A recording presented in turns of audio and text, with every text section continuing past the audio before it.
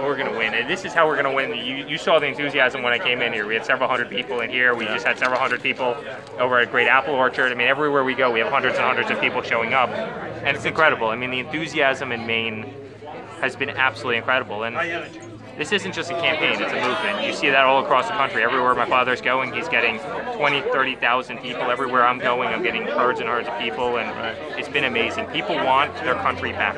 It's just that simple. They want to take it back from the politicians who are running this country into the ground, and we're going to win, and we're going to restore common sense to government, and government's going to work for the American people again.